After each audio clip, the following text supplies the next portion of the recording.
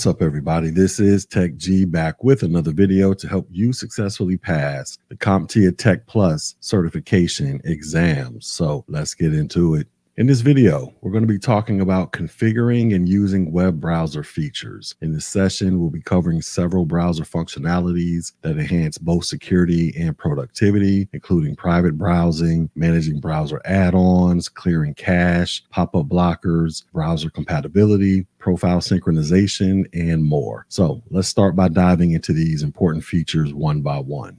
First, let's discuss private browsing. So private browsing, sometimes referred to as incognito mode in browsers like Chrome, prevents your browsing history, cookies, and site data from being saved. This mode is useful for scenarios where you don't want others of the same computer to access your history, such as when shopping for a surprise gift or logging into accounts on a shared computer. So how do you activate it? In most browsers, you can open a private browsing window by going to the browser menu and selecting New Incognito Mode or New Private Window. In a scenario where you would use this, let's say you're using a shared computer in a public library and need to log into your email account. Instead of having the browser remember your login credentials, use private browsing to keep your information secure. So it's important to note that while private browsing doesn't save data on the local machine, your activity can still be seen by your internet service provider or websites that you visit. All right, next let's talk about browser add-ons or extensions. So browser extensions, these are small software programs that enhance the functionality of a browser. You might install an ad blocker to stop annoying ads or a grammar checker for writing assistance. So when it comes to adding extensions, extensions can be added from the browser's web store. So for instance, in Chrome, you would go to the Chrome web store, search for the desired extension, and then click Add to Chrome. When it comes to removing or disabling extensions, to manage those extensions, you want to navigate to the browser settings. From there, you can view the installed extensions and disable or remove them as needed. And a scenario to demonstrate this, let's say you've installed too many extensions and your browser is slowing down. You can disable unnecessary extensions to speed up the performance. Now, it's critical to manage these properly, as too many or poorly designed extensions can affect browser performance or introduce security risks.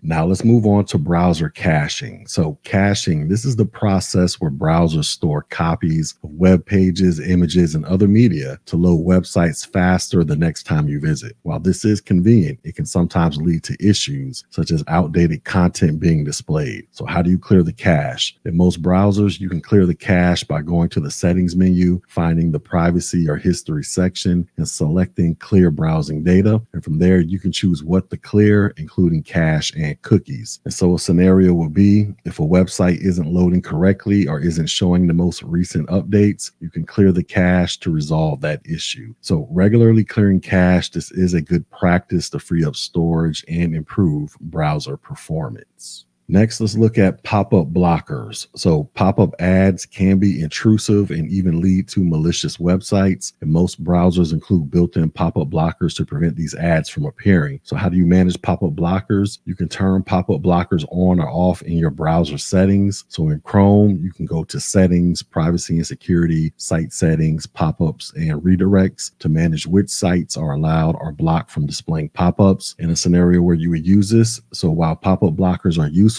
they can sometimes interfere with legitimate actions, such as logging into a banking site. In these cases, you may need to allow pop-ups from specific sites. So understanding how to configure pop-up blockers, this allows you to maintain a balance between security and functionality. Let's now talk about browser compatibility. So some web applications require specific browsers or browser versions to function correctly. So for instance, certain websites or web pages might only work well in Chrome, while others might be optimized for Firefox. So say you're accessing a corporate web application that doesn't display correctly in your current browser, checking the application's documentation might reveal that it works best in a different browser like Edge or Safari. So before using certain web-based applications, it is important to confirm which browsers are compatible, especially for business critical tools. Another useful feature is profile synchronization. So profile synchronization, this allows you to sync your browser settings, bookmarks, history, and passwords across multiple devices using a single account. This is especially useful if you use different devices throughout the day, like a desktop at work and a laptop at home. So how do you set up synchronization? In Chrome, you can sign in with your Google account to enable synchronization. And once signed in, any changes made, such as adding a bookmark, will be reflected across all devices where you logged in. And a scenario where you would do this is you would save an important web page on your work computer and you want to access it later on your phone. With profile synchronization, the bookmark will automatically appear on your mobile browser. And this feature makes transitioning between devices seamlessly, allowing for you to boost your productivity. All right, so let's talk about organizing features, especially bookmarks. So bookmarks, they allow you to save and quickly access your favorite websites. And you can organize them into folders, making it easier to find specific sites. So how do you add a bookmark? In most browsers, you simply click the star icon in the address bar to save a page as a bookmark. And when it comes to organizing bookmarks, you can create folders and drag bookmarks into them to keep things neat. So for example, you might create a folder for work-related sites and another for personal interests. In a typical scenario, if you frequently visit certain websites like news sources or tools for work, you can save them as bookmarks, and this will save time and keep you organized. So organizing bookmarks efficiently, this improves workflow and reduces time spent searching for important websites. Next, we have the default search engine settings. So each browser has a default search engine like Google and Chrome or Bing and Edge, but this can be changed based on your preferences. So how do you change the search engine? In your browser settings, you will look for the search engine section, and from there you can choose your predefined search engine like DuckDuckGo for privacy-focused searches or Yahoo for personal preference. In a typical scenario, if you prefer a different search engine for its features or privacy options, setting it as your default ensures all your searches are routed through that engine. So this customization lets users tailor their browsing experience according to their needs. Now let's discuss password management. So browsers can save passwords for websites to make logging in easier. However, it's crucial to manage them securely. So using password management tools, most browsers have built-in password managers that store encrypted passwords, and you can enable this in the settings under autofill or passwords. In a typical scenario, you frequently visit several websites that require login credentials. By saving these passwords securely in the browser, you don't have to type them in each time. Now, it's a good practice to use strong, unique passwords and consider integrating a dedicated password manager for added security.